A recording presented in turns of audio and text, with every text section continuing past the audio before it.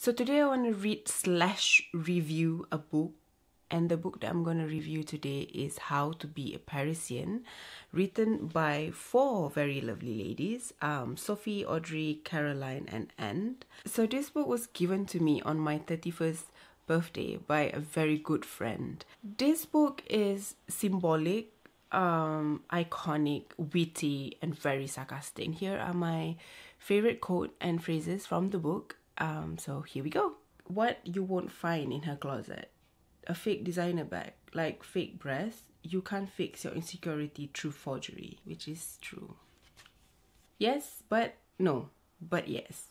She say hello to everyone, but wants to talk to no one. She eat 4 cheese pizza, but put stevia in her coffee. She buy very expensive shoe, but never polish them. She's a feminist, but watches porn. This is my favorite picture of the whole book. I think she's a model.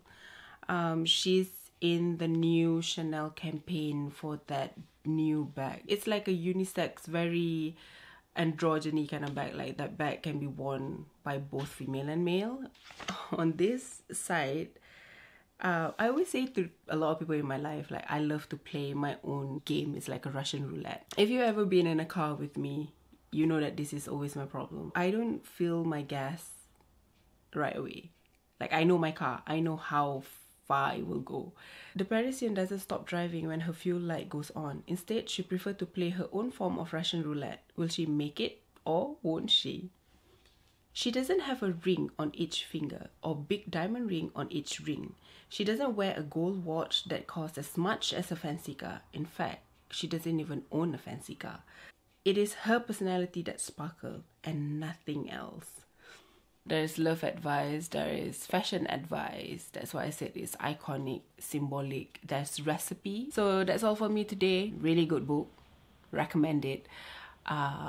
If you love fashion, if you love Paris, then you probably might enjoy this book. Thank you so much for watching. I shall see you soon, somewhere, anywhere.